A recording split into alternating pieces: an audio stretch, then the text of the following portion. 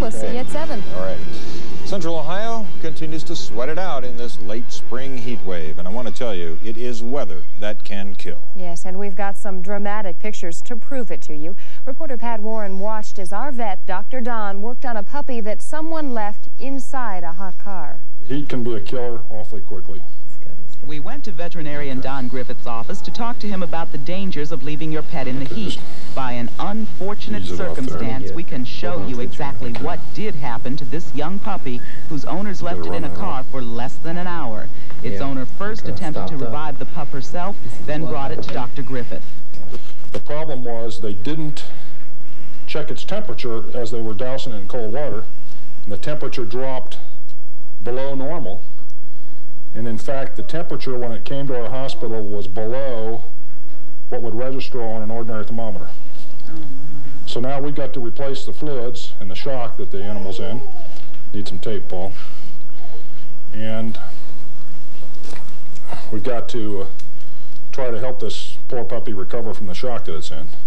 And that includes warming it up slowly in a baby incubator. So we'll take it in an incubator here. This is a really serious problem. I mean, this animal's eyes have already kind of dried out. You know, it's actually all but died on us a couple times. We're gonna give it a crack, right? So, okay. I'm not sure. We gotta get something on that dog's eyes too. Okay? His eyes are all dried out. Unfortunately, the puppy didn't make it. About 2 hours after it went into the incubator, it did die. Now, it's important to remember that although the owners are responsible for their pets, they did not deliberately try to harm the puppy. So it's very important that you take care of your animals the way they should be taken care of. Lou and Teresa? Okay, thank you, Pat. You know, sometimes we just tend to forget that our pets are as sensitive to heat and cold as we are. Unfortunately. And, you know, there are some common sense things that we should all keep in mind when taking our pets outdoors and leaving them outdoors. And Dr. Don is here with us now. The common sense answer, of course, is don't put your pets in hot cars, especially during heat waves like this. But what are some of the other things you can do for pets if you keep them out of the car? They're still susceptible to that hot weather. Well, you don't want to exercise them heavily in hot weather.